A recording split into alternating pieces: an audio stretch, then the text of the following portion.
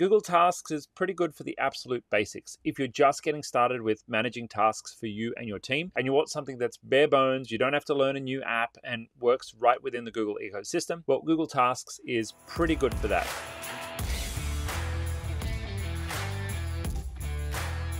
Is there a way to link a Google Sheet into Google Workspace tasks? Additionally, we have Google Sheets with data, municipality setbacks, material types and sizes, and they come in, etc. Is the Google Sheet the most efficient way to have the team referencing them?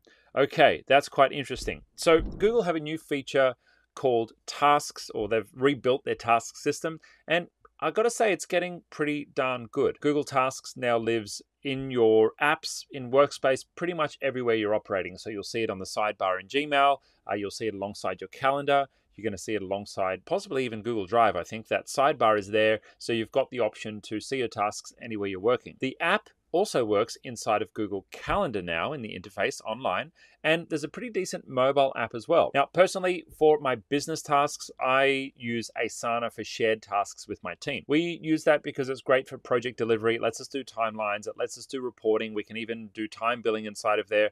And there's a whole lot of automations and workflows that you just couldn't get near inside of Tasks. But Google Tasks is pretty good for the absolute basics. If you're just getting started with managing tasks for you and your team, and you want something that's bare bones, you don't have to learn a new app and works right within the Google ecosystem, well, Google Tasks is pretty good for that. I can't say I'd recommend it for anyone who has more than 2 or 3 staff, because by that point, you probably want something a bit more sophisticated. And that's when you're going to look at Asana or Monday or Trello. There's lots of different apps out there, and we've got other videos on the channel helping you to make a good choice with task management. Let's come back to Tasks and how it integrates with the rest of the ecosystem, because there's a couple of interesting things that it does do that are pretty cool within Google Workspace. Now, the first one is chat. And so if I go ahead and open up my chat here, I've got my chat with PA here, who helps me to do all of my day-to-day organizing of the business and everything that I need help with. And you'll notice that I have a chat space set up with Gypsy, who is my PA. Effectively, this room is just myself and my PA. Now, let's say I want to set up a task between myself and someone else who's included in this chat space. Well, I can go to the Tasks menu here and think of this as like a shared tasks list for people who are sitting inside this chat space. So I can add a space task, and I'll just call it test. Here is a task.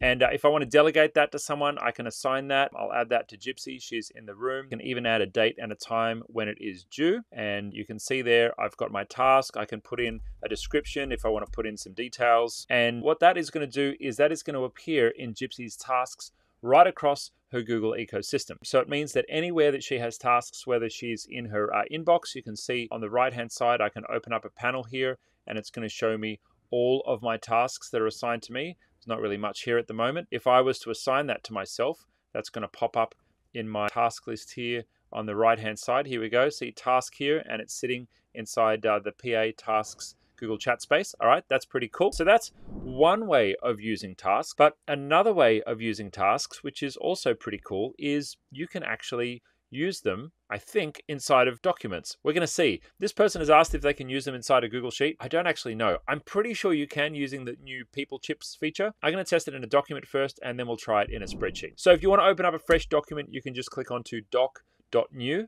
And that's going to open up a fresh document for you. And let's say, for example, help me write, tell me a short story. Now, I'm using Google Duet, which is Google's new AI feature. You do need to add this on to your Google account so that you have, licensing assigned to your staff to get access to it. But once you do that, Google Duet is going to give me, here we go, in an enchanted forest, blah, blah, blah, blah, blah. Cool. All right, that's my little story. Now, if I want to add a task in here, I might take this and I might say, you know what? I want to mention someone. I want to say, Peter, here we go, add Peter. Can you please improve this draft? And I'm hoping that's going to give me the option to make that into a task. I think that's just mentioned Peter. Here we go. Okay, cool. So it appears I have to actually do at and then the word task. That's going to use Google's Smart Chips feature. So at task, this is the first time I've done this. Make this draft better. There we go. Assign it to Peter. They're all the same Peter. And that's due on Friday, right after the TPS reports. Okay, so I'm going to click Assign as a task. Here we go. Assign tasks by Google Docs. The assignee will be notified by email, and they will see the tasks in their personal task list. Okay, great.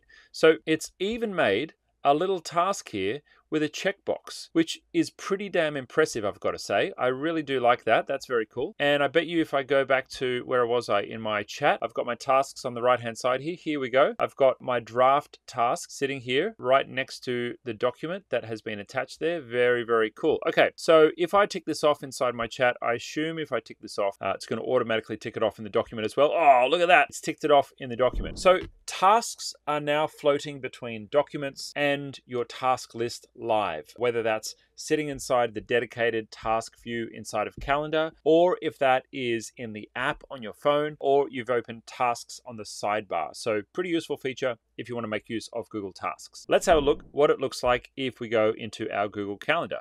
So I'm going to go ahead and open my Google Calendar here, and I'm going to switch from Calendar View to Task View. You see, it's up here in the right corner, Task View. Okay, so this is going to show me a list of all of my tasks here in one place, which is pretty darn cool. All right, but the question didn't ask this. The question asked, can we do it in a spreadsheet? Without further ado, let's see if we can make this happen in a spreadsheet, huh? So we can go sheet.new, and that's going to open up a fresh spreadsheet for us. And let's say we have, I mean, this is a pretty rudimentary way of doing things, but let's say we're running a project inside of Sheets. I haven't seen anyone do this in a long time, but I know there are spreadsheet people who love this. And Google Docs, to be honest, is pretty good if you want to use it for task management, because if everyone can see the updates happening in real time, it makes it a pretty darn good tool if you wanted to use it for project management. I don't recommend it, but if you wanted to, you totally could. Okay, let's go to our task. So let's say person, task, details, I don't know, deadline. That's probably what you'd want to have there, right? And we'd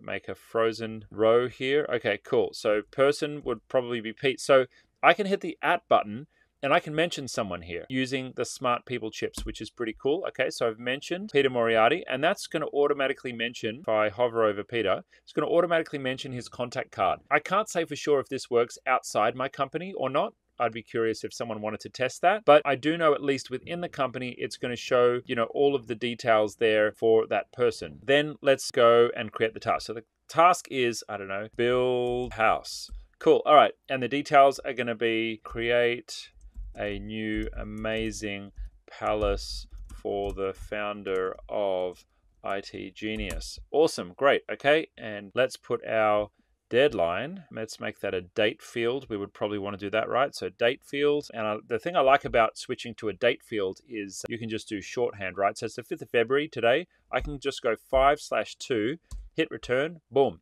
It's put in my deadline, and here, let's see if we can create a task. I'd probably say task link, and let's use the magic @ key and see if we can type in the word task.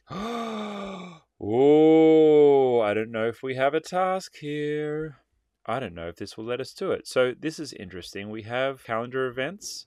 We do not appear to have tasks. We have people, we have files, we have finance. That is very, very interesting. Okay, what else could we do? Let's just hit the components, rating. We can give it emoji. We can give it drop downs.